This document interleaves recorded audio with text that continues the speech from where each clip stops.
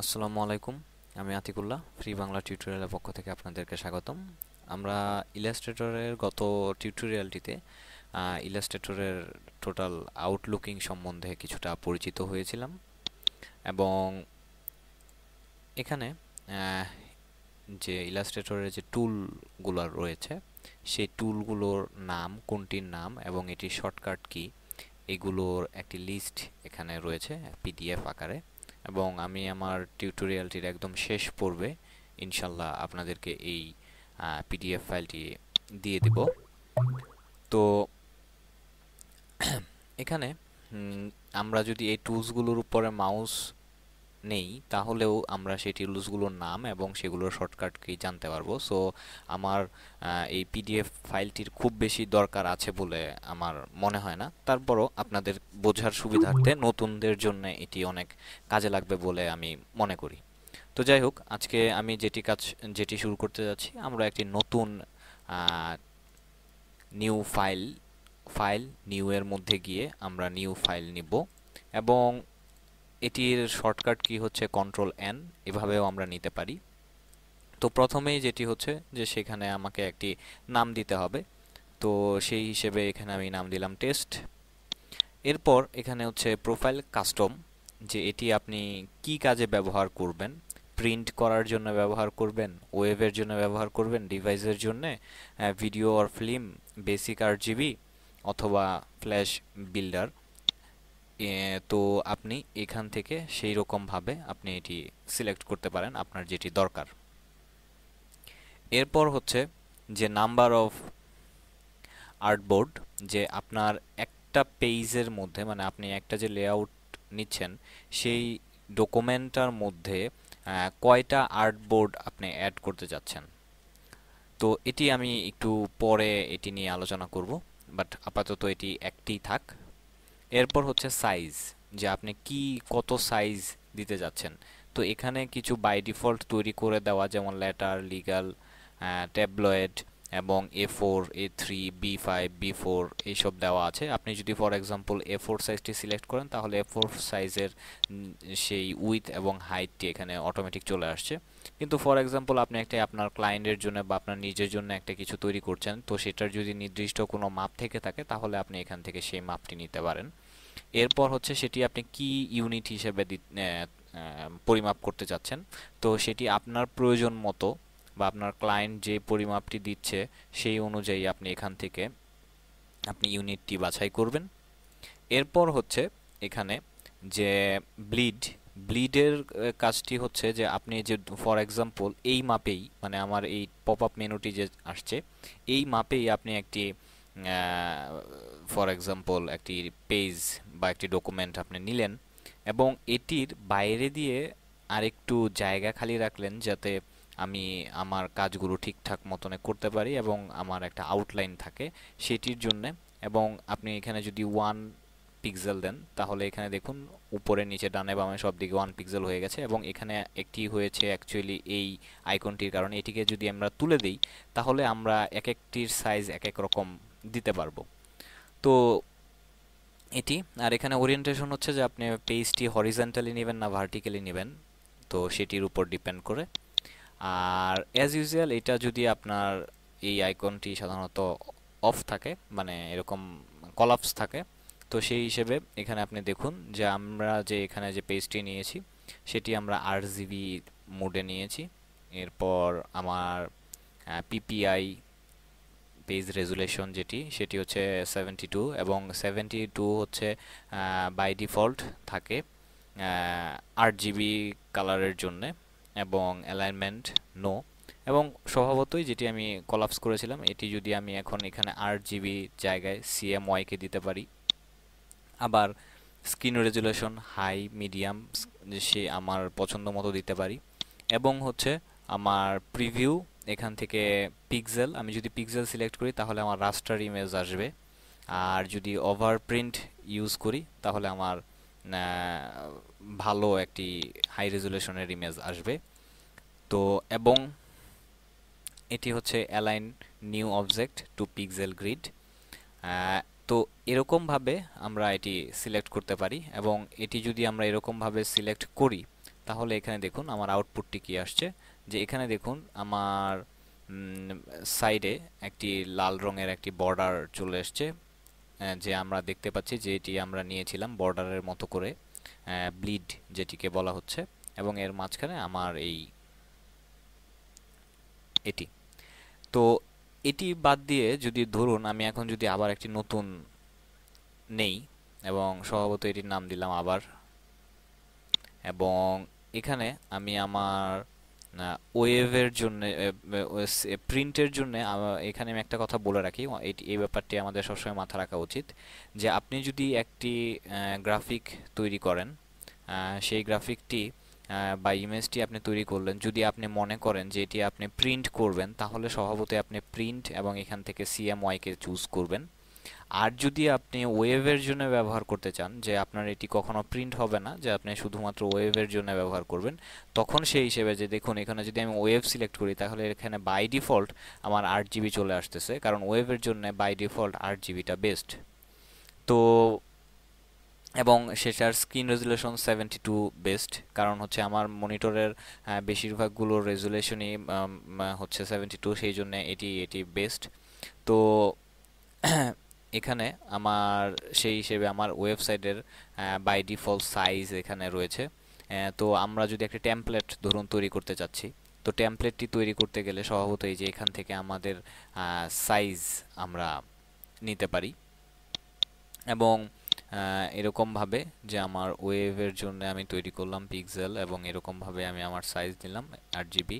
এবং স্বভাবতই আমি যদি এখন প্রিন্টের মধ্যে যাই, তাহলে এখানে দেখুন অটোমেটিক সিএমওয়াইকে এবং হাই, কারণ স্বভাবতই আমি যখন প্রিন্টের মধ্যে যাব তখন স্বভাবতই আমাকে হাই রেজুলেশনে সেটিকে তৈরি করা উচিত, যাতে আমার ইমেজটি না ফাটে। তো এরকমভাবে যে আমি ওয়েভের জন্য ধরুন তৈরি করলাম, তৈরি করে এবার যদি আমি এটিকে ওকে দেই, তাহলে এখানে দেখুন যে আমার ওই পেজটি এরকমভাবে চলে আসছে।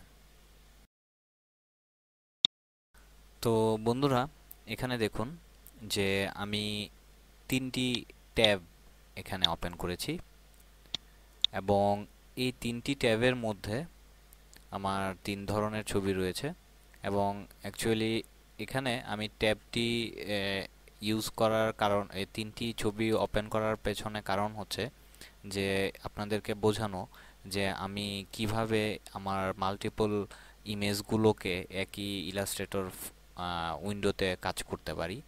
তো এখানে দেখুন যে আমার ইলাস্ট্রেটরের সেই ফাইলটির নাম এবং কত পার্সেন্ট ভিউ হচ্ছে সেটি, এবং 8 জিবিতে রয়েছে, এটি সিএমওয়াইকে রয়েছে, এটি 128%, এটি 50%, এবং 8 জিবি প্রিভিউতে রয়েছে। তো এখানে আমরা চাইলে আমার এই ট্যাবটি সামনে পিছনে ড্র্যাগ এন্ড ড্রপ করে নিতে পারি, এবং অন্যান্য পেজে আমরা যেতে পারি। এবং এখানে দেখুন আমি আগের বার যে দেখিয়েছিলাম যে নিউ, এবং এখানে দেখুন 4টি নেওয়া হয়েছে, এবং এখানে 4টি নেওয়ার ফলে এখানে grid by rho, grid by column, এবং arrange by rho, arrange by column, মানে এইভাবে এইভাবে এইভাবে এইভাবে, আর এটি হচ্ছে উপরে নিচে গিয়ে আবার উপরে নিচে, এটি হচ্ছে ডানে থেকে বাম থেকে ডানে, আবার এটি হচ্ছে কলাম ওয়াইজ, আর এটি হচ্ছে লেফট টু রাইট, এরকমভাবে এখানে 4টি নেওয়া হয়েছে। তো এখানে এই 4টি এর মধ্যে দেখুন আমি যেটি আপনাদেরকে দেখাতে যাচ্ছিলাম, যে এখানে আমি এখানে দেখুন আমার 2টি টুলস রয়েছে, একটি হচ্ছে হ্যান্ড টুলস আর একটি হচ্ছে জুম টুলস। জুম টুলসের কাজ হচ্ছে যে আমি এটিকে জুম করার জন্যে, এবং আমি যদি চাই তাহলে কন্ট্রোল এবং প্লাস টিপ দিয়ে জুম করতে পারি। আবার আমি যদি অল্টার প্রেস করে, আমার দেখুন মাউসের কার্সরটি অলরেডি মাইনাসের মতো হয়ে গেছে, এবং আমি এখন যদি ক্লিক করি তাহলে এটি দেখুন জুম আউট হচ্ছে। আবার এটি যদি আমাকে করতে যাই কিবোর্ড দিয়ে, তাহলে কন্ট্রোল মাইনাস দিয়ে আমরা এটি জুম আউট করতে পারি। এবং আরেকটি যে কাজটি করতে পারি সেটি হচ্ছে কন্ট্রোল 0 দিয়ে আমি আমার পুরো উইন্ডোতে সমান, যতটুকু উইন্ডোটি বড় আছে সেই রকমভাবে সমান সমান ওই রকমভাবে করে ফেলতে পারি। আবার কন্ট্রোল 1 যদি আমি দেই তাহলে সেটিকে 200% বড় করা যেতে পারে। তো যাই হোক, এখন আমি যে কাজটি করতে যাচ্ছি সেটি হচ্ছে যে এখানে দেখুন, আমরা এইখানের এই মেনু থেকেও আমরা চাইলে আমাদের জুম ইন জুম আউট করতে পারি এবং ফিট অন স্ক্রিন এরকমভাবে, মানে যেটি আমার কাজ হচ্ছে Ctrl+0 দিয়ে যেটি কাজ করা হচ্ছে এটি আমরা করতে পারি। এবং এখানে 4টি ইমেজ নেওয়ার পেছনে কারণ হচ্ছে এখানে দেখুন যে আমার আহ, এখন এখানে ক্লিক করার পর 1 2 3 4 4টি নাম্বার চলে এসছে। আমি যদি 1 নাম্বারে ক্লিক করি তাহলে দেখুন আমার 1 নাম্বার ইমেজটি এখানে শো করছে। আমি যদি 2 নাম্বারে যাই তাহলে আমার 2 নাম্বারটি শো করছে। আমি যদি 3 নাম্বারে যাই তাহলে 3 নাম্বারে, যদি আমি 4 নাম্বারে যাই তাহলে 4 নাম্বারে। তো এরকমভাবে আমি একই উইন্ডোতে কাজ করতে পারি। আর আরেকটি যে কাজটি সেটি হচ্ছে আমার এই হ্যান্ড টুলের কাজ হচ্ছে যে আমি হ্যান্ড টুলে যদি ক্লিক করি তাহলে আমি আমার ইচ্ছা মতো আমার ইমেজটিকে ডানে বামে উপরে নিচে যেরকম ইচ্ছা সেরকমভাবে সরাতে পারি। আর আরেকটি কাজ হচ্ছে যে আমার হ্যান্ড টুলের মধ্যে আমি যদি, ধরুন আমার এখানে ইমেজটিকে ছোট করা রয়েছে, আমি যদি আমার এই হ্যান্ড টুলের মধ্যে ডবল ক্লিক করি তাহলে অটোমেটিক্যালি এটি আমার উইন্ডোজের সাথে স্ক্রিনের সাথে ফিট হয়ে যাবে। এবং যদি বড়ও থাকে তাহলেও যদি ডবল ক্লিক করি অটোমেটিক্যালি উইন্ডোজের সাথে ফিট হয়ে যাবে। এবং এখানে নেভিগেশনের আরেকটি সুবিধা আছে, সেটি হচ্ছে উইন্ডোর মধ্যে গিয়ে তারপর এখান থেকে নেভিগেটর, আমি যদি এই নেভিগেটরটি এখানে নিয়ে আসি তাহলে এখানে দেখতেই পাচ্ছেন, এবং যারা ফটোশপে কাজ করেছেন ফটোশপে এইটি রয়েছে ঠিক একইভাবে, যে এটি হচ্ছে আমি ড্র্যাগ করে আমি আমার যে স্ক্রিনটির মধ্যে সেই স্ক্রিনটির মধ্যে নিতে পারি। এবং চাইলে এইখানে এই ছোট পাহাড়ের মতো চিহ্ন যে সেটির মধ্যে ক্লিক করে ছোট করতে পারি, আবার এখানে বড় পাহাড়ের মতো জুম ইন করার জন্যে, অথবা আমি এখানে এই স্ক্রল বারটি ধরে বড় ছোট করতে পারি। আবার এখানে পার্সেন্টেজ রয়েছে, আমি অ্যাজ ইউজুয়াল এখানে পার্সেন্টেজ দিয়েও আমি আমার পার্সেন্টেজ করতে পারি, এবং সেখানে মাউসের ড্র্যাগ করে আমি আমার স্ক্রিনটি যেরকম যেই জায়গায় দেখতে চাই সেরকমভাবে চাইলে দেখতে পারি। তো বন্ধুরা, এবার আমি আরেকটি কাজ যেটি আপনাদেরকে দেখাতে যাচ্ছি সেটি হচ্ছে যে এখানে দেখুন যে ধরুন কোন ইমেজটি নিয়ে কাজ করলে ভালো হয়, এটি ধরুন এখানে আমার এটিকে আমি কেটে দিলাম, এবং এখানে আমার ভিউ এবং শো রুলার, এবং এটির শর্টকাট কি হচ্ছে Ctrl+R। রুলার দেওয়ার ফলে এখানে আমার রুলারটি চলে এসছে, এবং আমি এটির মধ্যে যদি রাইট মাউসে ক্লিক করি রুলারটি পয়েন্ট, পিক্সেল, ইঞ্চি, মিলিমিটার, সেন্টিমিটার, পিক্সেল এরকমভাবে শো করবে। আপনার যেটি দরকার আপনি সেটি সিলেক্ট করে নেবেন। এরপর এখান থেকে জাস্ট একটি রুলার যদি আপনি নেন, যে এখান থেকে আপনি যে এখান থেকে আপনি এরকম রুলার সিলেক্ট করতে পারেন। তো এখানে দেখুন ঠিক এরকম একইভাবে এখানে রুলার রয়েছে, এবং এটি যদি আমি পিক্সেলই রয়েছে, এবং এটিকে আমি একটু বড় করি, এবং এখানে মনে করেন যে আমি একটি রুলার অ্যাড করব গাইড, যে এই গাইডটির ফলে যে আমার এটির বাইরে আমার ইমেজটি যাবে না। ঠিক একইভাবে এদিক দিয়ে, আবার ঠিক একইভাবে উপর থেকে, আবার একইভাবে নিচ থেকে। তো এরকমভাবে আমি আমার একটি ওয়ার্ক স্পেস তৈরি করে নিতে পারি যে এভাবে মাপ দেওয়ার জন্য, এবং এটি স্বভাবতই আমার প্রিন্ট হবে না। এবং এখানে আরেকটি কথা বলা বাহুল্য যে ফর এক্সাম্পল এখানে আমি যদি চাই তাহলে ভিউ এবং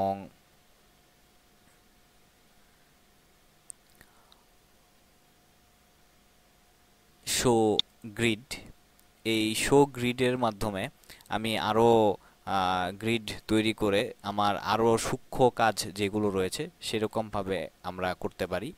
এবং এখানে আরেকটি বলা বাহুল্য যে আমি প্রেফারেন্স এবং গাইড অ্যান্ড গ্রিড এটির মধ্যে গেলে আমরা এখান থেকে আমার কালার, মানে এই যে গাইডগুলো নিয়েছিলাম সেই গাইডের কালার চেঞ্জ করতে পারবো। এবং ইভেন আমার যে গ্রিড, এই গ্রিডের কালারও আমরা চাইলে এখান থেকে চেঞ্জ করতে পারবো। তো এখন আমরা যদি সেই গ্রিড তুলে দেই তাহলে সেটা তুলে দিতে পারি। এবং আমার যদি সেই গাইডও তুলে দেই, জাস্ট ড্র্যাগ অ্যান্ড ড্রপ করে যদি মানে বাইরে নিয়ে ছেড়ে দেই, দ্যাটস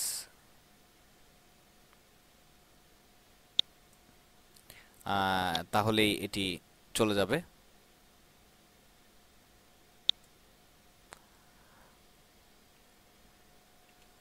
এবং বাইরে নিয়ে ছেড়ে দিলে এটি চলে গেল। তো এরকম ভাবে আমরা এই কাজটি করতে পারি। এবার আমি একটি নতুন ফাইল নিচ্ছি এবং এটি আমার ওয়েভ, এবং ধরুন এটির জন্য আমি 1000 বাই 400 একটি ফাইল নিলাম এবং এটির মধ্যে রুলার, কন্ট্রোল আর দিয়ে আমি রুলার নিলাম এবং উইন্ডোর মধ্যে গিয়ে ইনফো নামে একটি উইন্ডো নিয়ে আসলাম।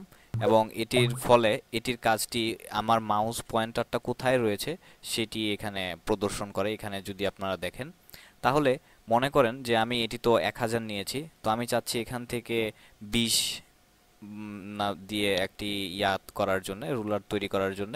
তো স্বভাবতই আমরা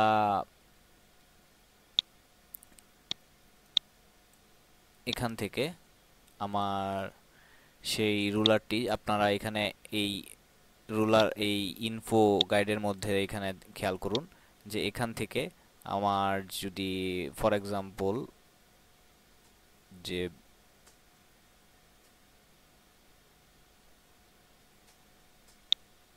20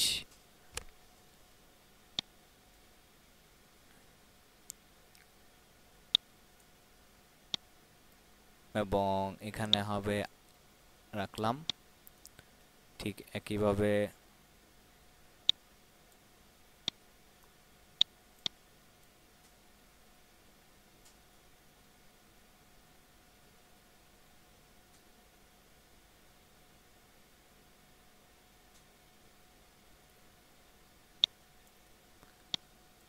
আবার